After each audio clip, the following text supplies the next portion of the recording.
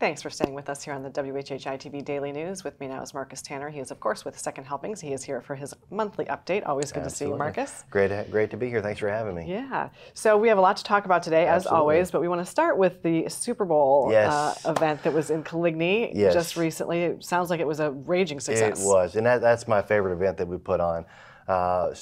We had a lot of vendors come out, had a lot of soup that's being served, a lot of community, a lot of fellowship. It was actually the largest attended one that we've had, and it raised the most money of all the ones that we've had since I've been here. And how many years have you been doing it? That was, I think, 6 years so far, at least for here local. Yeah. But yeah, so we ended up with over $5,500 that was donated and given, which because of our amazing donors, our volunteers and everything, that allows us to put over 30,000 meals back into the community. That is a huge number. Congratulations on that. That's really amazing. That's one thing we're really excited about is our food donors, our monetary donors, our volunteers. Our overhead is not really low, but it's low enough to where right now for every dollar that is given to us, that puts 5 meals back into the community.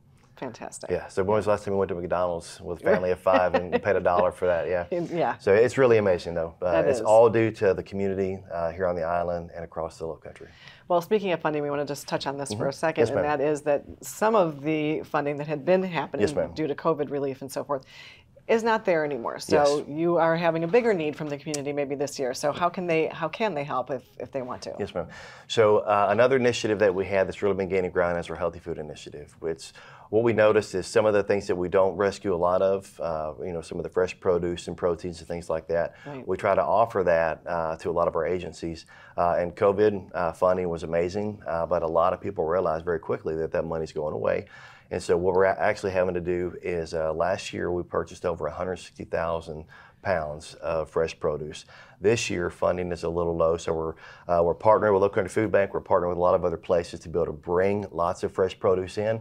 But yeah, that's one aspect of I always say you don't have to give big, to make a big impact. Right. But yeah, right now that's one of the things that we really need is the monetary gifts to allow us to put food back into the community in addition to our regular food. But fresh vegetables, produce, those vibrant things that when you walk in the supermarket you see and then you look at the price tag and it's like, wow. Right. So, and it's a lot for our people in our community to be able to do. But one thing about that is, it's been tied to so many deficiencies in vitamins, minerals, diabetes, health, cancer, everything.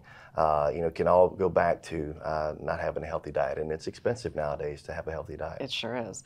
And so let's talk a little bit. You mentioned the Healthy Food Initiative, and we talked a little bit about that. But that's the Fresh Xpress is also part of that. And yes, ma'am. You've had one on the island so far. Yep, we had one on the island and one in Bluffton. So we had it at St. Andrews by the Sea.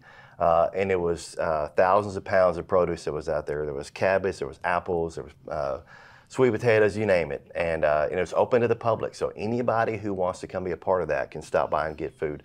And we also had one in Church of the Cross in Bluffton, and it was over 700 families came to get food there, and over 500 came here on the island. Amazing. So the word is getting out. So next Monday, this coming Monday, we're going to have one at Sandalwood and Deepwell. And so it's open to the public to be able to come. If you need food, come get it, and you get a lot of great fellowship and learn a whole lot about what we do. So that's March 11th? Yes, ma'am. Okay. And if somebody really is interested in what you do and maybe wants to volunteer with you, how do they get involved in doing that? So the easiest way is to go to our website at secondhelpingslc.org and click on volunteer, and you'll fill out a really quick form, and we'll get that notification, and we'll get right back to you very quickly. Excellent. And I know you also, you mentioned the island and Bluffton. I know you also did a fundraiser for Gataw Island as well. So you're really everywhere in the Low Country. All across the Low Country. And Beaufort was one of the areas that was struggling a little bit more. We've noticed that a lot of the food that was in that area wasn't necessarily a lot of the healthy food, so we've pushed a lot of there, and because of that fundraiser, they raised over $40,000 to help supplement the food that's in that area, and Gataw has been a fantastic place. They've over 50 volunteers just from that neighborhood help us out in Beaufort. Wow, great numbers, great numbers. Thanks, Marcus, for being here. We appreciate it. Yes, ma'am. Thanks to everyone on the show today for their insights and contributions. As always, our production team is behind the scenes to make all of this possible. And of course, we are honored that you have chosen to share a part of your day with us. I'm Betsy McDaniel, and we'll see you for the next WHHI-TV Daily News.